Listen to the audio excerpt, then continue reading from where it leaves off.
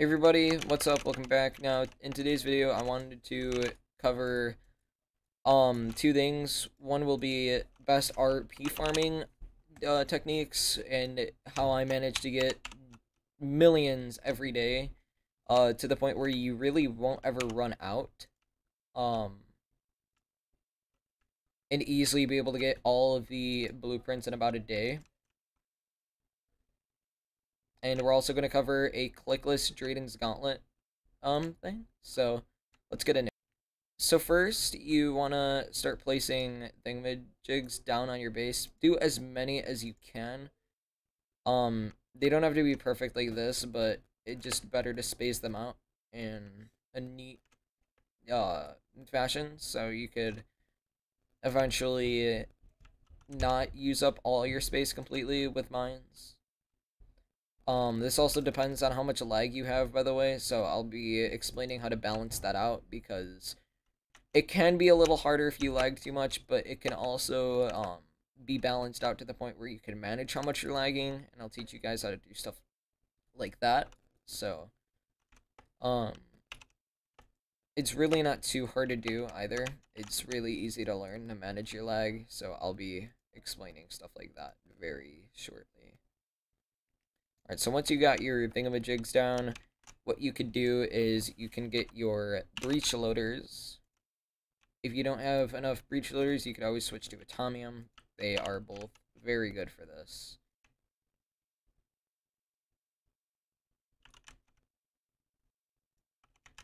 You're going to place 3 of them on one of these.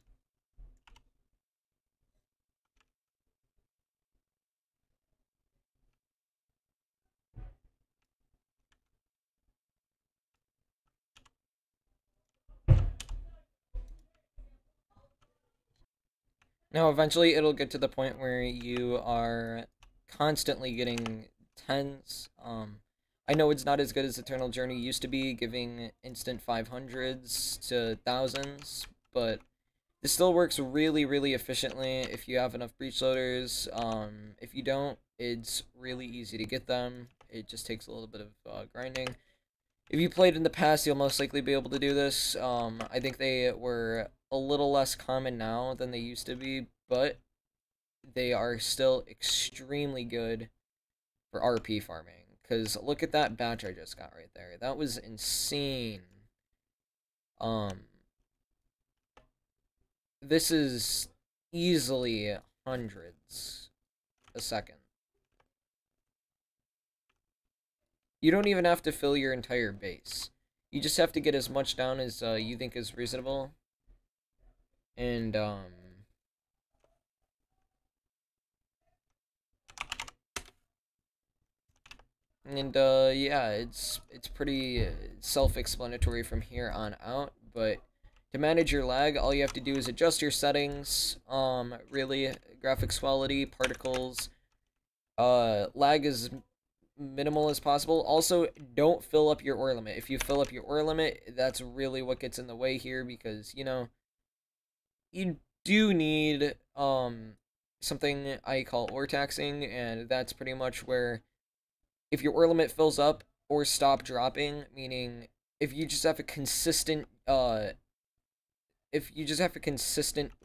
for your ores dropping, because I don't know if you noticed right there, all the ore stops dropping because they were all sitting in the furnace getting ready to give you a crap ton of RP. Well, that's what happens, and if they all sit up there, it just keeps sitting there because your ore limit is filled. It can last like 10 seconds sometimes. Your ores will not drop, and you're missing out on an insane amount of RP. It's best you just keep a consistent rate. Do it like this, and you could probably AFK for like 16 hours and come back with like 20 to 30 million minimum. It just depends on how many ores go in, you know, your rate of everything, but otherwise it should be pretty easy. It's really not too hard to do. Alright, now for the DRAEDONS gauntlet thing everyone's been asking me for. So this is really, really good for things like scent. If you don't want to use an ore gate after DRAEDONS gauntlet, you could always just use, this technique. It's really simple, and you can also do some really unique stuff with it, and I'd love to see what you guys have in mind for this, so please feel free to suggest anything. I'd love to do shoutouts and stuff like that too for the best ones, so give me any ideas you guys have. But right now, I'm going to get some unstable hydraulics, and I'm also going to get some hydraulic ramps, hydraulic conveyors, and hydraulic centering conveyors. You will need all of these.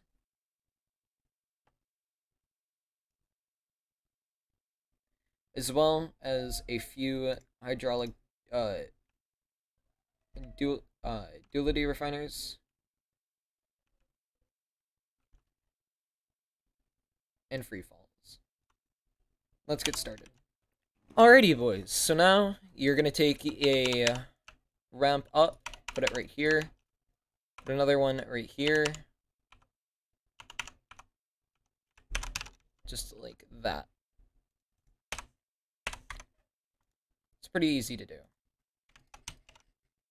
You're gonna take your centering conveyors,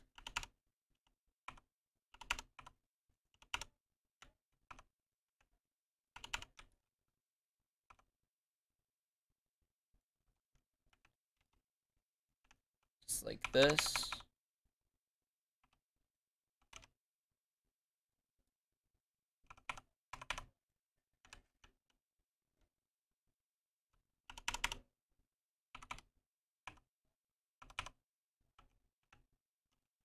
Just like this. It's super easy to do. Then, if you'd like, you could even do something as unique as this. You could simply just take your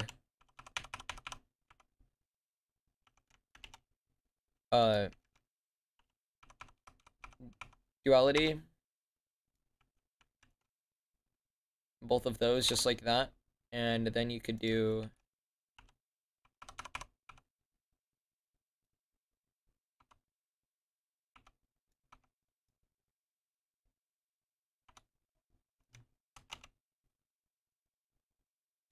could even add on to it and make a like a left turn or a right turn depending on which way it goes. You could do really anything you wish with this.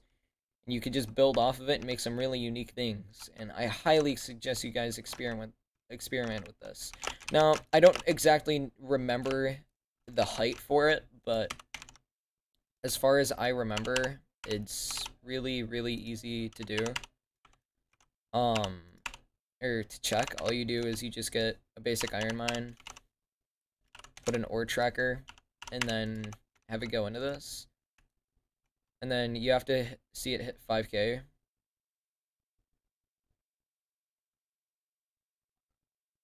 Oh, wait, that was a wrong turn.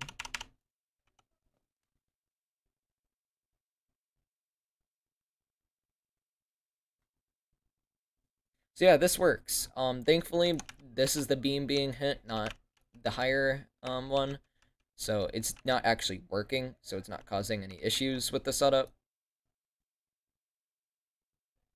And this is an insanely good trick because your ore goes just from 5K to 106K, and I think that's pretty good for just this short of a system. So yeah, guys, thanks for watching. I hope you enjoyed the video, and make sure to subscribe if you want. No need to like, but anything is helpful. Peace out. Also, comment suggestions. I'll be pinning and favoriting my favorite ones. Suggestions meaning suggestions for either videos or things you've experimented with this. I'd love to see what you guys have in mind. But peace out.